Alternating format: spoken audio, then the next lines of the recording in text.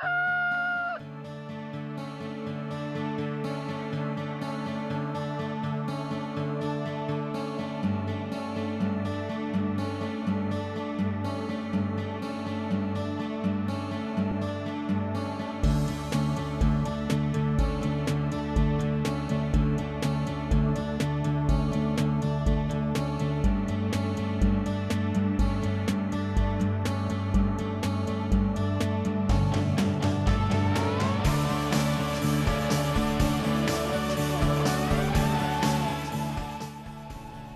morning and welcome to New Hanover County Schools The Morning Show. I'm Sierra Dummermuth. And I'm Britton Kilborn. This is the week of April 27th through May 3rd. This week, the running topic of our show is safety. There are a wide variety of safety topics and we cover a few important ones in today's show. We have special safety segments, safety trivia, and we'll play a fun safety game to close the show. In addition, we have Math Fun 101. Today, our middle school math coach has a fun and challenging problem centered on weight. And we have a new episode of Green Revolution. This week we'll learn how a new design in roofs can play a big part in lowering energy use and improving water management. It's going to be a great show, but for now, let's check in with our news anchor who is standing by with our first look at your school news headlines. Good morning. Good morning, Sierra and Britton, and welcome everyone to your school news here on The Morning Show. Topping the headlines this week, students win at History Day event. Teachers are finalists in an e-learning award, and Snipes students make annual visit to Keenan House. I will have all those stories and more coming up later in the show. We get things going today with a staple here on The Morning Show with a segment we call This Week in History. Our Grand Masters of Historical Knowledge has all the headlines from past times in This Week in History, brought to you by Kidsville News.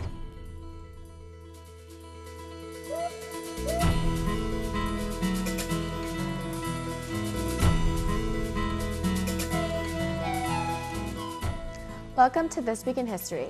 I'm your historical host, Samantha Klein, covering all the colorful and amazing events that have left their mark on history's timeline. This is the week of April 27th through May 3rd. April 27th, 1994. More than 22 million South Africans turn out to cast ballots in the country's first multiracial parliamentary elections. An overwhelming majority chose anti-apartheid leader Nelson Mandela to head a new coalition government that included his African National Congress Party, the former President's National Party, and the Zulu's Freedom Party. April 28, 2004. Comcast, America's largest cable operator, abandoned its $54 billion hostile takeover bid for the Walt Disney Company in the face of faltering stock prices and Disney's continued refusal to entertain the proposal. April 29, 1992. A jury in Los Angeles acquits 4 police officers who had been charged with using excessive force in arresting black motorist Rodney King a year earlier. The announcement of the verdict, which enraged the black community, prompted widespread riots throughout much of the sprawling city. It wasn't until 3 days later that the arson and looting finally ended. April 30th, 1927. The Federal Industrial Institution for Women, the first women's federal prison, opens in West Virginia. All women serving federal sentences of more than a year were to be brought there. The prison's buildings were each named after social reformers, and it sat atop 500 acres. One judge described the prison as a fashionable boarding school. May 1st, 1931. President Herbert Hoover officially dedicates New York City's Empire State Building, pressing the button from the White House that turns on the building's lights. Hoover's gesture, of course, was symbolic. While the president remained in Washington, D.C., someone else flicked the switches in New York. Finally, your weekend history tidbits.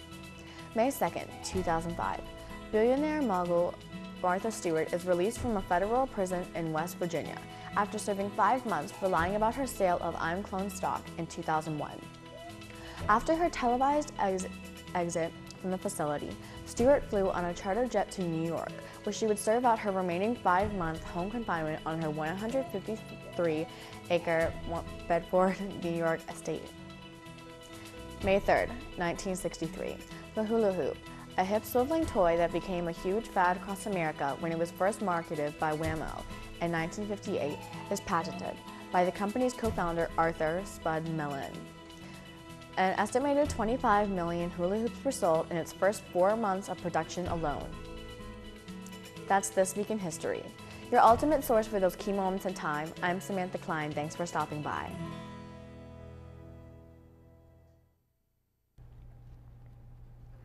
This Week in History is brought to you by Kidsville News, a fun and effective learning resource for children, teachers, and parents.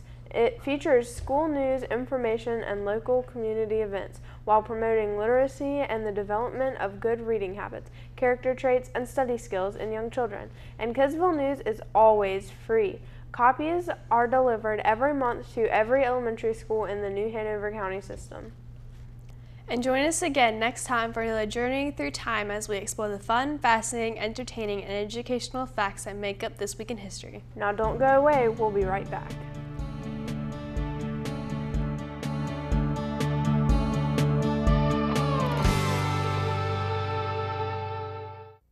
What state am I?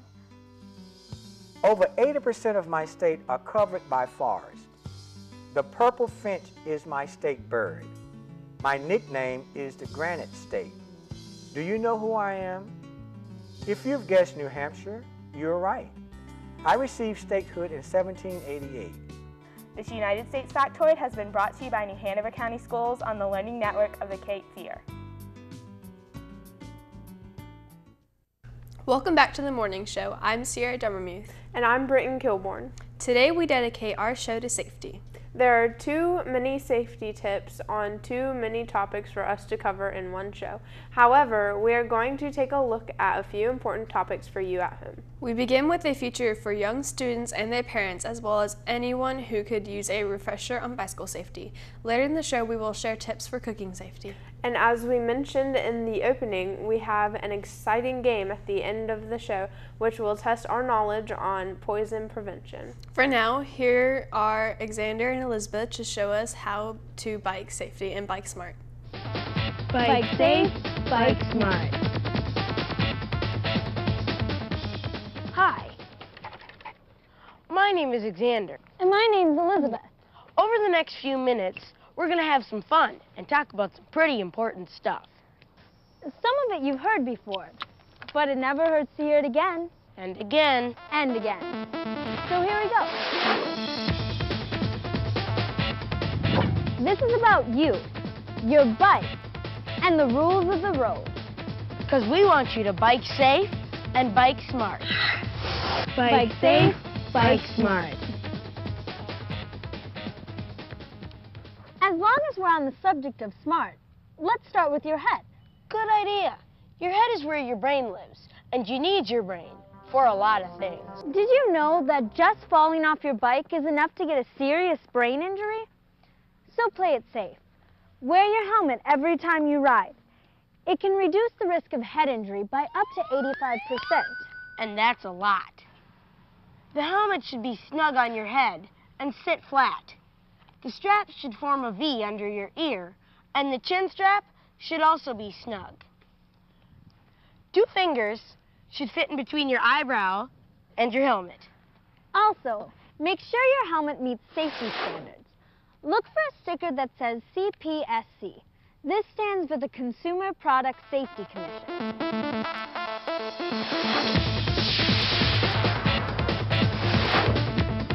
Now that your head and brain are protected, we can talk about how to ride safely. Did you know that bikes are considered vehicles? meaning you have to follow the same rules as someone driving a car. That means when you ride in the street, ride in a straight line with traffic on the right side of the road. Riding against traffic is dangerous. It puts you where the driver of a car isn't expecting you.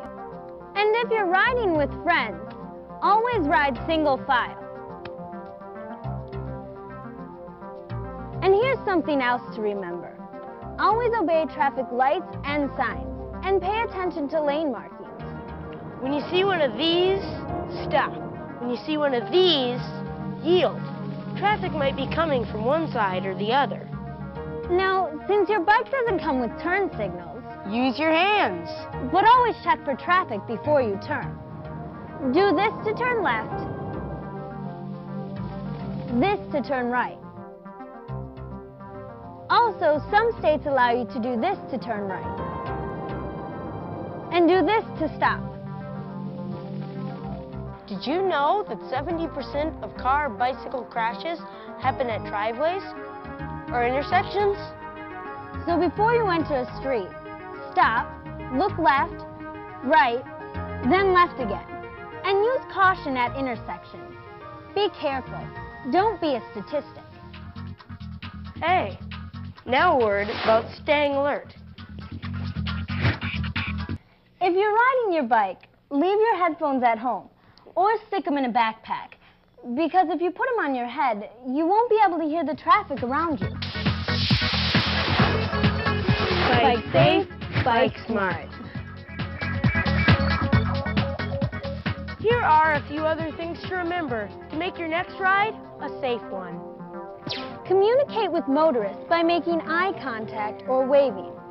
That way both of you know you can see each other.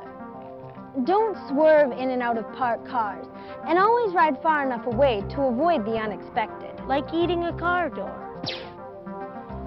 Always check behind you before turning or changing lanes. Be courteous to pedestrians. Keep your eyes open for things on the road, like litter, potholes, gravel, railroad tracks, and storm drains. Can you see me? How about me? It's more difficult to ride at night, but if you have to, make sure you can be seen. Check this out. I'm wearing white, but it's not enough because I'm still difficult to see. No matter what time of day you ride, always wear bright clothing. But at night, you really need to wear reflective or retro-reflective gear. If you don't have any, buy some retro-reflective tape and put it on your shoes, your jacket, and your helmet. It helps reflect light back to the driver of a car. Make sure your bike has reflectors. And you need a headlight and a tail light. That's the best way to get noticed in the dark. And it's the law. Remember, the sooner a driver can see you and recognize you, the sooner they can react.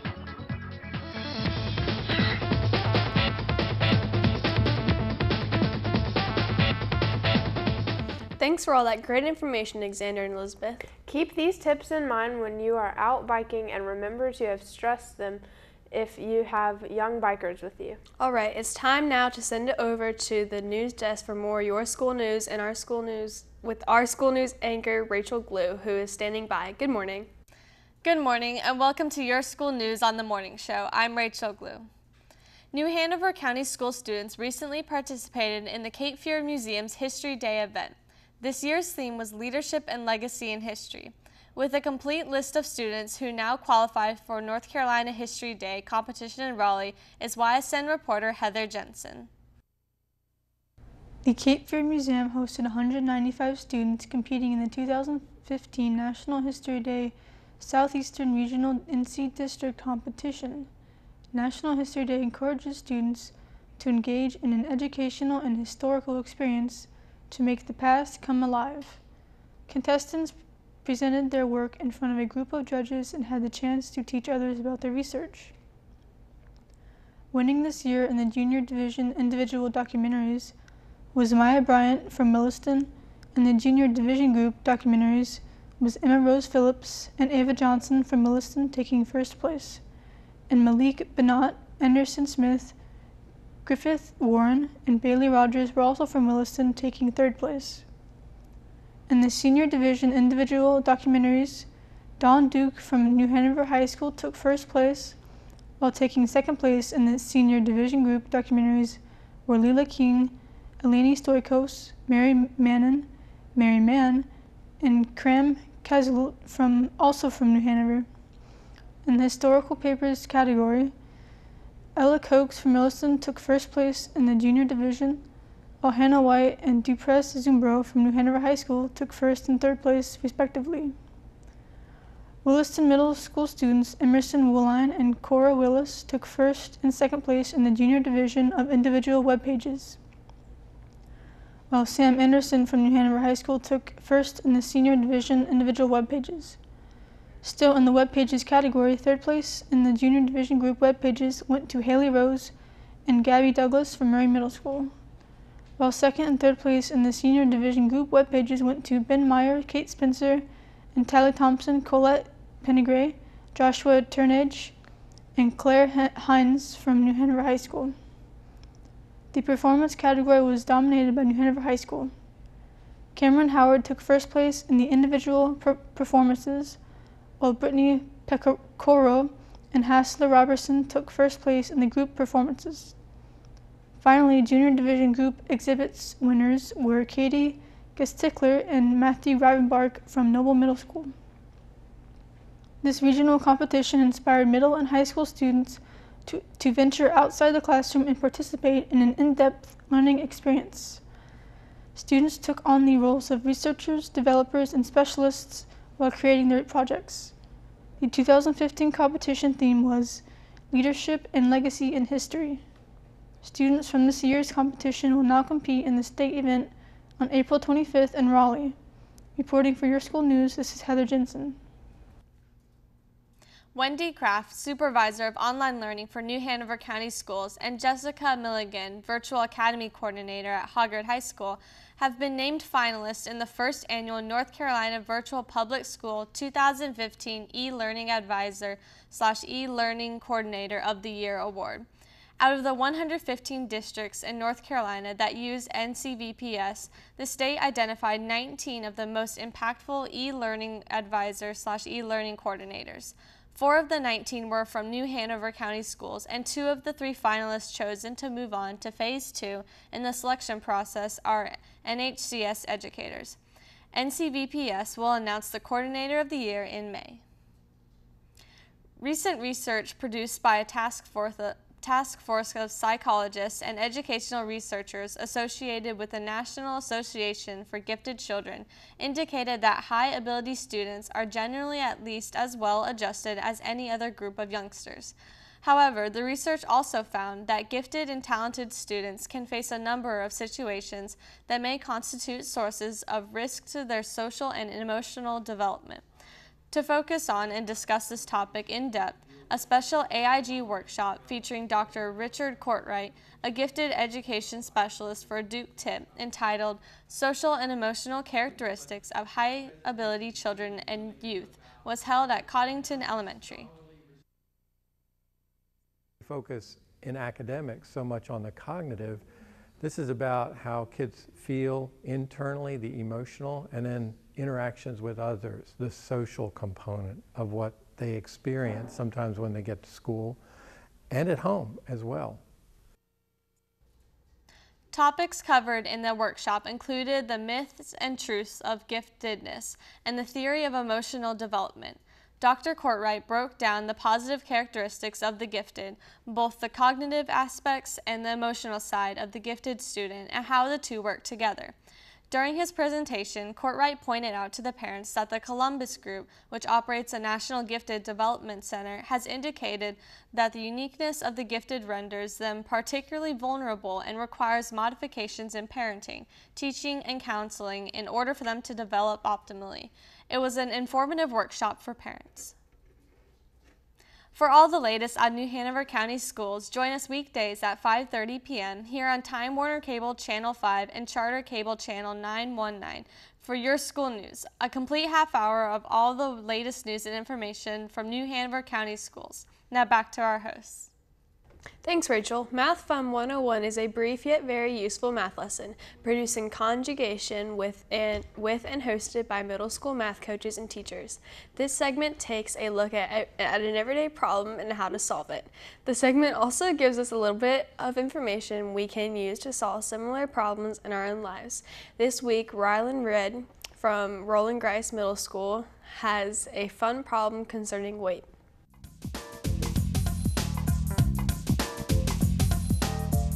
Hey, I'm Ryan Red. Welcome to Math Fun 101. Today we have a cool math problem we're going to work on, and then we're going to talk about how it applies to your life. So if we go to the board, I have 2 triangles, and my question is, would I rather push a 20-pound box up this triangle, or would I rather push a 20-pound box up this triangle? Well, but just by looking at it, I can tell that this triangle has, it's a bit steeper, and I can tell that this side's gonna be a bit longer, but I don't know for sure until I figure out the length of each side. So I do know that I'm dealing with two right triangles, and the way that I know that is because I have two perpendicular lines that form a right angle. So I know that this is a right angle, and I know that this is a right angle, therefore this is a right triangle. And I know that when I have a right triangle, I can use the Pythagorean theorem to find the missing side length, or the missing leg of a right triangle.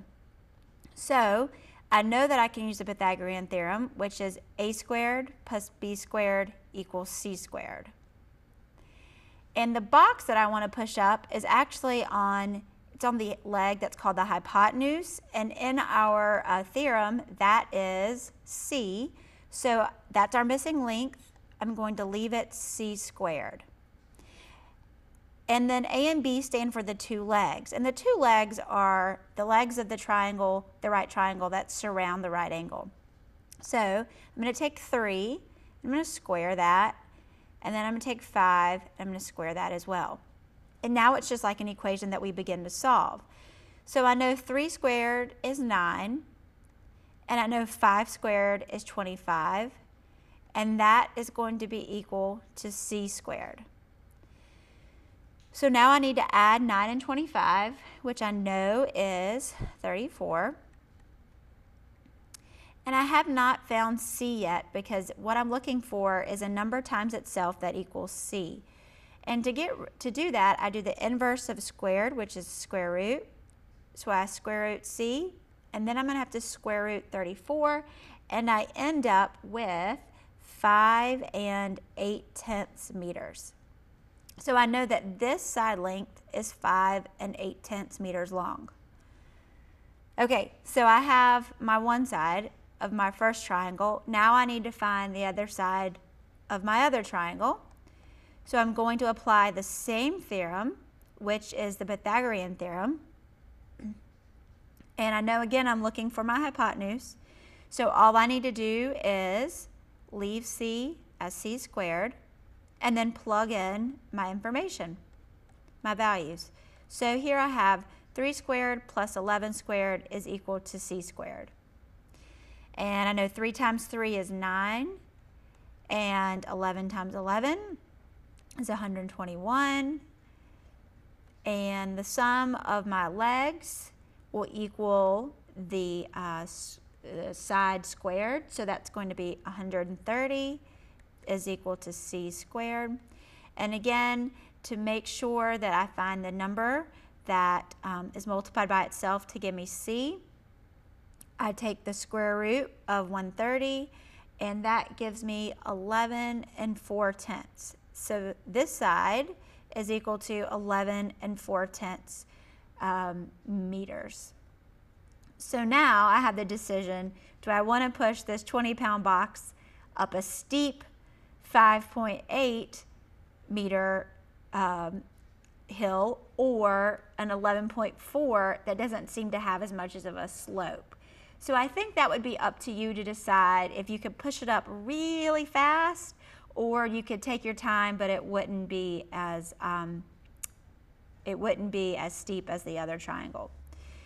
So the question about the Pythagorean theorem is, when do you apply that in everyday life? So anytime you have a right triangle and you have a missing side length, you know that you can always use the Pythagorean theorem to figure out that side length. So if I have a garden that's a right triangle and I want to put it up against a fence and another board, and then I need to define the diagonal length, you can use that. The diagonal length of TVs or iPads, that information is all given using the Pythagorean theorem. So those are some different applications of how you would use Pythagorean theorem in everyday life. Thank you, Miss Red. Now don't go away. This rip-roaring edition of the morning show will continue right after this break. But before we go, we have our trivia question of the day. Our show's theme is safety, and one of the biggest safety concerns in our lives are car accidents. Car accidents happen all the time and anywhere. About 10 million people are involved in car accidents each year. Car accidents are even the leading cause of death for teenagers. Our trivia question today asked, which of the following is the number one cause of car accidents? A, drunk driving, B, distracted driving, C, speeding, or D, aggressive driving? We'll have the answer when we return.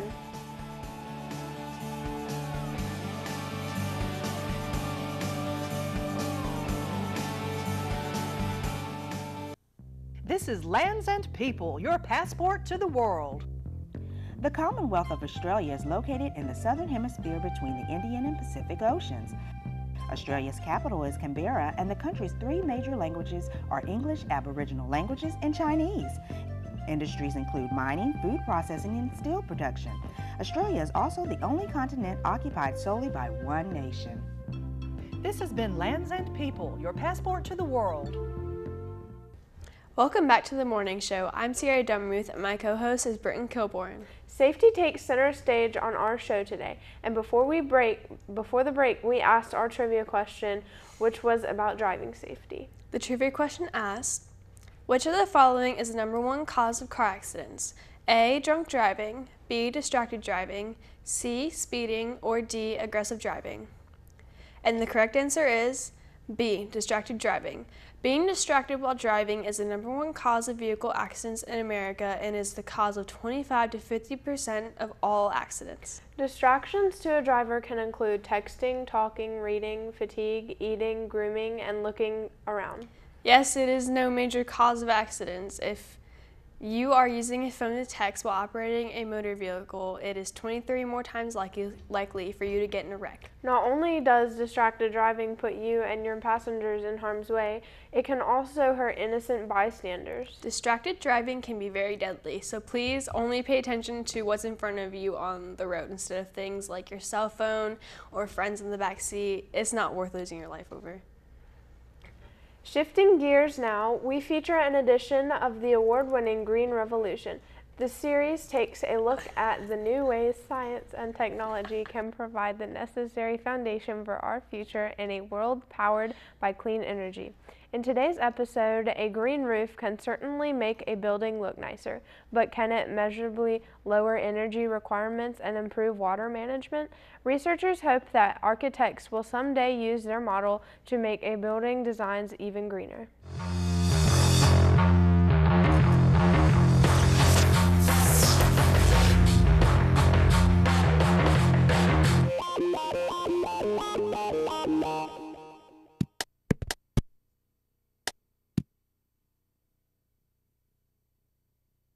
These days, most of us pay attention to how we live. We recycle, we try to use less water and electricity, we walk or bike or drive more efficient cars. But a lot of us never really think about where we live, or work, or go to school. I mean, a building's a building, right? Not necessarily. Let's say you grow a bunch of plants on top of your building, and they use sunlight and water and carbon dioxide just like they're supposed to. Suddenly, you've decreased your energy bill, reduced air and water pollution, and made things a little greener. Places all over the world have tried it. So why aren't there more green roofs? Well, is it worth the extra work? It makes sense that plants on a roof would keep the building cooler, even if they only provide a little shade. But what's really going on? Where's the heat energy going? How does a green roof change the way a building transfers heat? So that simple question led us onto a 10-year chase. Yelena Schrebrich is an architectural engineer at Penn State University who studies energy flow in and around buildings. She and her students built their own green roof, but with their model, they can control the weather to test what really happens when sun, rain, wind, and plants all work together on the roof of a building. But experiments don't always go as planned. Our first facility was so poorly designed that it caught accidentally on fire and we had to remove it. But it was a great learning experience. Just because you're a talented engineer doesn't mean you have a green thumb. Plants do die, they get sick, they need maintenance. So they went to an expert. Rob Burgage is a horticulturist. He knows all about plants. So Yelena mentioned that they actually killed a lot of different plants when they were trying to figure out what would grow really well on a roof. Can you explain to us a little bit about how you help them choose the right plants for a roof setting? Okay, so the plants we pick are adapted to growing in a harsh environment. What we're really trying to achieve is something that is more or less in balance. So you said 50% of the water that would normally have run up is actually taken up by the plants and put back into the atmosphere. How do plants do that? It's called evapotranspiration, and it's a normal process that all plants go through. They take water up and they release it into the atmosphere. Evapotranspiration is one reason a green roof keeps a building cooler in the summer. Instead of being absorbed by the building, heat from the sun is transferred to water in the plants and soil and released to the atmosphere. Okay, so we've got a lab. The plants are alive and well. What's next? One of the major questions we wanted to answer was what's the best way to analyze our data or collect the data for the first place. So you wanted to recreate some of the conditions that might be outdoors in the lab and then try to measure the different variables? Right. Well, Yes. for a part of it's a lot easier to start on a small scale than it is to just go gung-ho at a big project. So if we understand a small scale, the plan is to move it to a bigger scale and just adjust our findings. We're taking measurements, some sensors take them every second, some take every minute, but we're always monitoring data. So they take that data, everything they know about that small space, and identify all the factors that affect energy flow. With all these numbers, they can start to figure out how the energy moves within the system. Then another lab member, Paulo Tabares Velasco, uses math to take what they learned from the lab and turn it into a computer model to explain what happened in their experiment and predict what will happen in the real world. So Paulo, we saw a lot of the different instrumentation you had in the lab and the measurements that you were taking. How did you take the numbers and all the data you got there and make it into a model you might be able to use to predict what was happening outside? That's something very interesting. We do a statistical analysis of the data, we take average of that data, and then we put it into our model to make sure that our model is predicting the right type of phenomena. In other words, we compare what our model says with the actual data. So you have to start simple and then make it more complex as you understand the simple parts. Yes, that's correct. Everybody knows it's cooler in the shade, but how do you prove it? What's different between a green roof and a regular roof? It may not matter to a lot of people. All they know is that their buildings are cooler and they're saving money. But NSF funds people who want to know more. Engineers like Yelena and Tyler and Paulo, who build models and invent ways to test their ideas. Ideas that future architects and designers can use to make buildings that will change our world for the better. And sometimes the best place to start is at the top.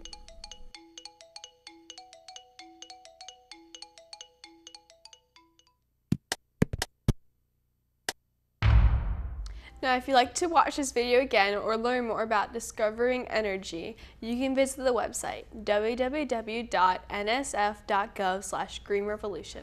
All right, it's time now for this week's lunch menu. This is a menu for Monday, April 27th through Monday, May 4th.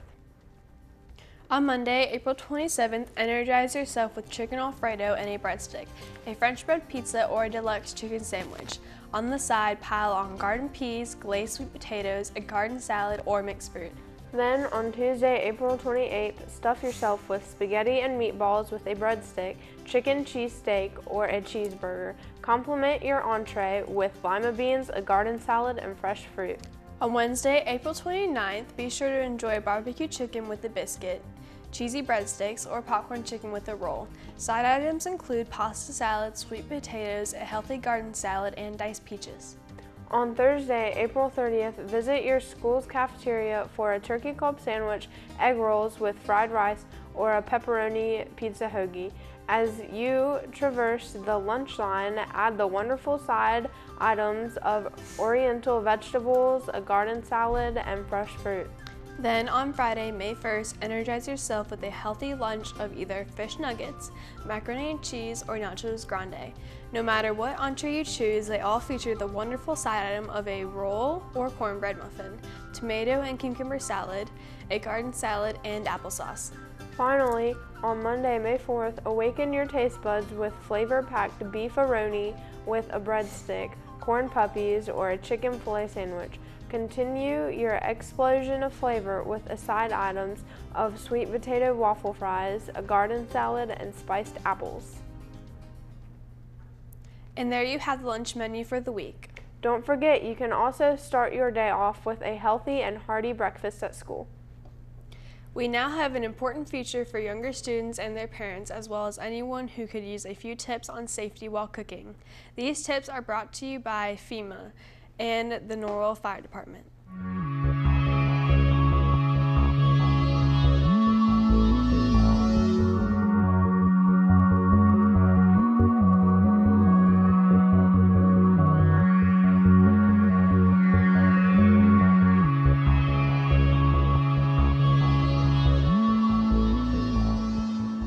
Guess it's my turn to clean up. And I'll be scrubbing extra hard because I want to make sure I get all the spilled food off the stove. That's because a hot burner can easily ignite grease and food that has splashed out of the pan. Spilled food inside an oven or microwave is bad too. Looks like this one is overdue for a cleanup. But it isn't just splattered grease and spilled food that can start a fire. It's pretty much anything that can burn, like this hand towel, for example. Every time I get ready to cook, I start the recipe with a clean sweep of the stove area. I move anything that could burn off the stovetop and a good distance away from it. Don't forget to look around the stove too. If paper towels, curtains, or anything else that can burn is too close, it's a good idea to move it. Spices too close to the burners, oil, or other items near the stove should be moved. These things may seem harmless, but all of them can catch fire. And now it's time to clean. I don't want to hear about it from the rest of the squad.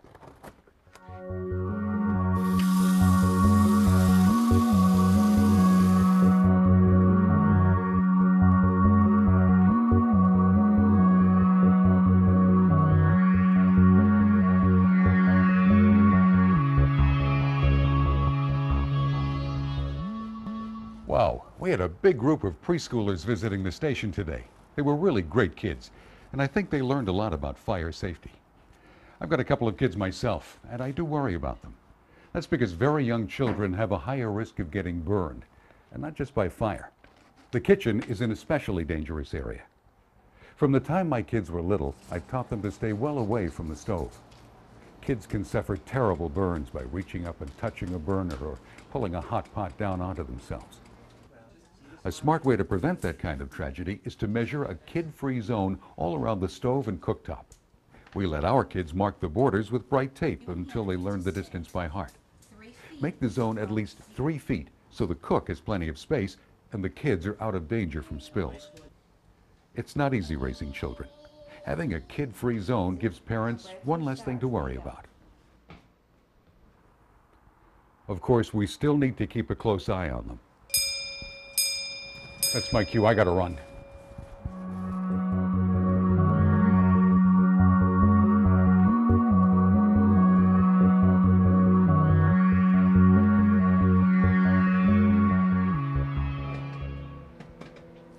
I love to cook, don't you?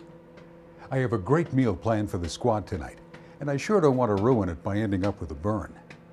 In my job, I see burn injuries every day, and some of them cause a lifetime of pain and scarring. The good news is that burn injuries are easily prevented. I keep oven mitts and pot holders ready to help protect against burns. I always wear short sleeves or roll up my sleeves to keep my shirt away from the hot burner.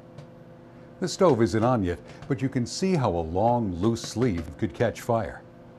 And I'm especially careful with steam. It's ready. Look at this popcorn. You can see that a lot of steam has built up.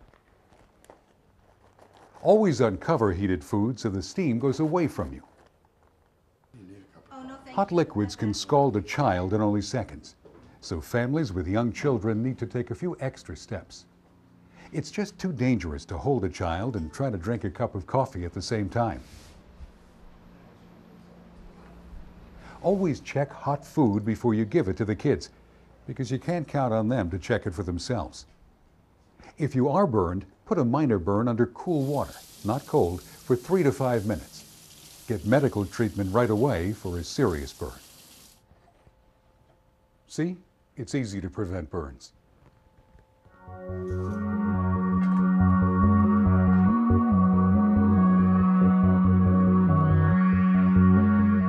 Thanks for those important safety tips. They were excellent. For more safety tips, visit www.usfa.fema.gov. Now, as we head into break, here is our feature on an important philosopher. This week, we look at Thomas Hobbes. This segment was written, produced, and edited by Laney High School senior Heather Jansen. Stay tuned, and we'll be right back.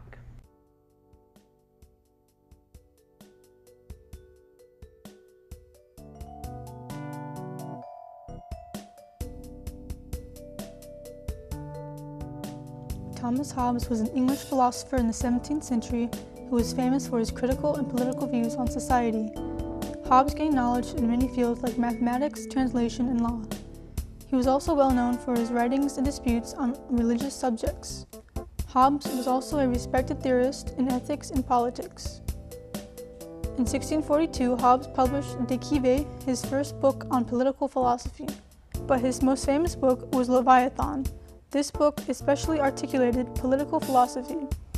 Hobbes said that the government was used primarily as a device for ensuring collective security. The state is created by humans, so he first describes human nature.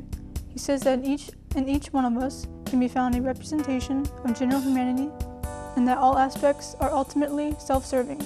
In a state of nature, humans would behave completely selfishly. He also said that humanity's natural condition is a state of perpetual war, fear, and immorality, and that only government can hold a society together. Thomas Hobbes believed in absolutism. He thought an effective government must have absolute authority. The government's powers must be neither divided nor limited. He thought a monarchy is the best form of government. Hobbes also believed that all phenomena in the universe can be explained in terms of motions and interactions of material bodies. He did not believe in the soul. He maintained that the constant back and forth mediation between the emotion of fear and the emotion of hope is the defining principle of all human actions. Either fear or hope is present at all times in all people. Thomas Hobbes was a classically trained questioner, a theorist who had doubt that in turn sprouted discoveries. He was a contributor to society in this way.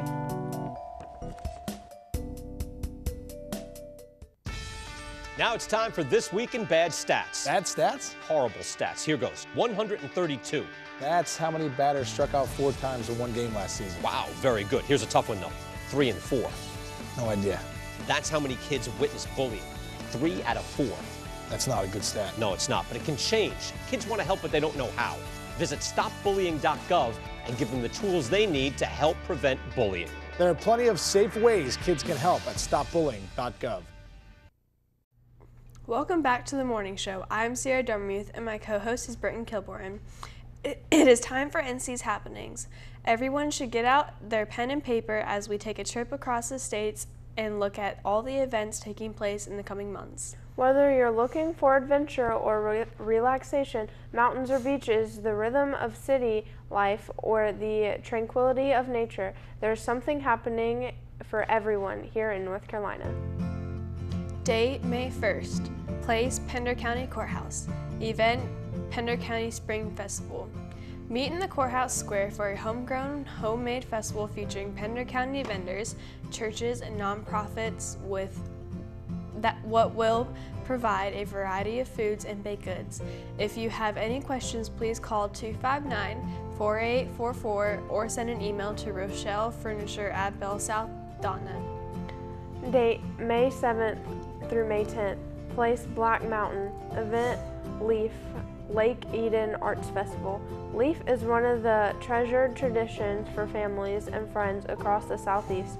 A weekend at LEAF is the equivalent of going on a year-long multicultural music, arts, dance, and outdoor adventures journey which recharges our batteries. Admission is $15 and kids 10 and under are free. If you have any questions, you can call 828-686-8742 or go to www.theleaf.com. Day, May 16th through 17th. Place, Wilmington. Event, 10th anniversary. Rims on the River Vintage Car and Hot Rod Show. From 9 a.m. to 6 p.m. Classic cars from across the nation will line the beautiful Cape Fear River for the 11th annual Antique Car Show. The show features free live music, as well as awesome vendors and incredible pre-1980 cars. If you have any questions, please email info@rimsontheriver.com. Date, May 22nd through May 25th. Place, Fonta Dam. Event, Memorial Day weekend summer kickoff, starting at 10 a.m. and ending at 9 p.m. Get ready for a full weekend of fun and entertainment and live music for all your family and friends at the resort. Choose from marina and watercraft rentals, outdoor adventure, pools and lazy river, disc golf, and scenic byways, great food. If you have any questions, please call 828-498-2150. Date, May 28th through 31st. Place, Waynesville. Event, Nonsense. Starting at 7:30 p.m., this Smash Off Broadway musical comedy hit that ran for more than 3,000 performances. Nonsense kicks off admission. Admissions are adult $26, senior $22, students $13, and $9 for matinee. If you have any questions, please call primary 828-456-6322 or visit www.hearttheater.com.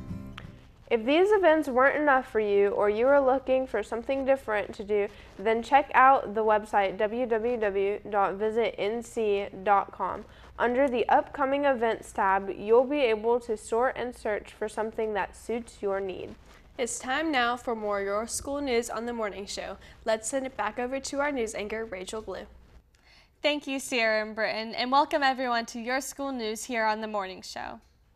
Snipes Academy of Arts and Design students attended their annual reception held in their honor by the neighborhood group Friends of Snipes. The special gathering was held at Keenan House, home of UNCW's interim chancellor Bill Sederberg and his wife. We get this report from YSN reporter Bobby Blue. The shining stars of Snipes Academy's 3rd, 4th, and 5th grade classes attended a breakfast in their honor at UNCW's Keenan House for their outstanding academics and positive behavior throughout the school year. They were greeted by Interim Chancellor Bill Sederberg and took a tour of the house. My visit to the house, it was amazing. This is a huge house and it was a great experience. They were talking about us, how about never giving up, and it was fun. It was great. Well, I think they have a nice and beautiful house, and I think that the people who built the house had a lot of, they were very artistic. Following the tour and snacks, the students heard from 3 UNCW students about their pathways through school and their goals in college. One shared her experiences in international studies. The students were thrilled to discover she could speak French and kept asking her to translate words. Another student shared his experience as a college student, majoring in English with a double minor in African and Native American studies, while the 3rd UNCW student amazed the Snipes stars with his studies in psychology. I learned that to persevere and never give up of my dream. I learned from one of the students is to never give up, keep on trying, and just go for what you're reaching for. Go for your goal. I think they're good students and I want to be like them. This was the third annual Shining Stars reception, and the students were really excited about this opportunity. And what I thought about the house was it was very cool because, you know, like I never got to be in the mansion before, and it was cool because it had 5 bedrooms and 7 bathrooms, and I never been in a house with that many like bedrooms and things like that. The event was made possible by Friends of Snipes, a group of neighbors in the Snipes district who call Snipes their neighborhood's school. While none of the Friends currently have children in elementary school, the Friends of Snipes recognize the significance of being involved with children around them. Reporting for Your School News, this is Bobby Blue. The third annual Teacher Trot 5K race and fun run presented by Hendrick Toyota of Wilmington is Saturday, May 2nd. The event will begin at 8 a.m. and will be held at Ashley High School. Proceeds raised from the event will help support staff wellness and student physical education programs. The event is being sponsored by Hendrick Toyota, Ashton Farm, Pierce Group Benefits, Shaver Chiropractic, T-Mobile, and other supporting community sponsors. The Teacher Trot is a great opportunity for New Hanover County Schools employees, students, parents, and community members to run together in an effort to build our district's wellness programs. Many schools have formed teams and will compete for awards that include Most School Spirit and Most Participation. In addition, awards will be given to the top 3 finishers in the following categories: age groups, best overall, and teams. Registration is now open for the New Hanover County School Teacher Trot. Registration costs are $25 for adults and $15 for students. Race day registration will be $30 and will begin at 7 a.m. You can register online. For additional information, contact Jessica Elliott at jessica.elliott@nhcs.net or 254-4304. Recently, the Eastern Central North Carolina Regional Competition for the Scholastic Art Awards was held on the campus of Barton College in Wilson, North Carolina. The Scholastic Art Awards have celebrated 84 years as a unique presence in our nation's classrooms by identifying and documenting outstanding achievements of young artists. New Hanover County schools competed against many prestigious schools and school systems from across the state. With a complete report is YSN reporter Dylan Grace. 21 Ashley High School art students recently earned over 60 regional Scholastic Art Awards, including 33 gold keys, 20 silver keys, and 8 honorable mentions. All of the gold key entries went on to national judging in New York. Each year, 300,000 regional gold keys works are submitted nationally, and only the top 1% are recognized at the national level. For the second year in a row, Ashley had a national gold medal winner. This year, Addison Casey won the gold medal for her ceramic piece, Blue Striped Teapot Form, which was the only ceramic work chosen from North Carolina. Her work is now on display all month in New York City's Carnegie Hall. This year's Ashley Scholastic Art winners are Matt Allegretto, Madison Arthur, Zoe Batson, Gina Bonini, Erica Buchanan, Addison Casey, Sophia Copeman, Britton Dietz, Brooke Faulkner, Griffin Faulkner, Brianna Halstead, Natalie Kazdan, Haley Kaisaker, Julia Koff, Summer Nicholson, Maxwell Reinbachs, Lillian Rogers, Amity Sanderson, Taylor Sexton, Haewon Song, and Lane Thompson. Since 1970, Barton College has hosted the Scholastic Art Awards for the largest regional district in the state. Currently, with 62 counties from Winston-Salem to the coast, the Scholastic Art Awards provide the opportunity for teenagers to have their work exhibited in prestigious galleries and is the nation's most prestigious recognition program for artists and writers. Reporting for Your School News, this is Dylan Grace.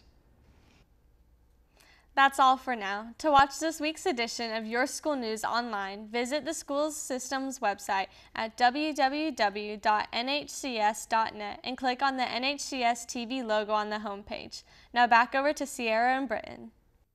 Thanks, Rachel. We close our show with a new and exciting game we call Prevent the Poisoning. This game will test our knowledge of poison prevention. Let's send it back over to Rachel, who will explain the game. Here are the rules. It's simple. Stay alive. I will ask you a question about poison and poison prevention. If you get it right, you continue on. If you get it wrong, your smiley face gets poisoned. Get poisoned 3 times and the smiley dies. We have 14 questions and we'll play until they are used up until the first smiley dies. Can you survive? All right. First question. Which of these toxic substances is blamed for the most fatal unintentional poisonings in the United States? And Sierra, you'll go first. A, lead, B, carbon monoxide, C, bee venom, or D, bleach? B. It was C, bee venom. All right, next question.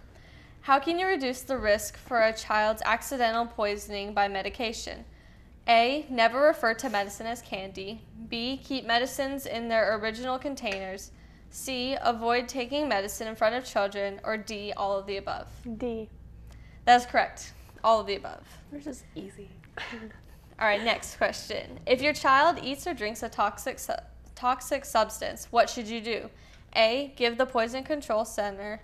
Call the poison control center. B, give your child syrup of ipecac. C, wait and see what happens before calling your healthcare provider. Or D, give your child milk. A. That is correct. You should call the poison control center. Next question. How can you help prevent the accidental poisoning of a child outdoors? A, only let them play in the backyard. B, allow them to eat mushrooms. C, teach your children not to eat berries that grow in the yard. Or D, none of the above? C. C is correct. Do not eat berries. 5. A potential poison is A, a product that is labeled poison. B, a liquid that is harmful to children. Or C, any substance that is misused. C. That is correct. Any substance that's misused is a poison. Next question.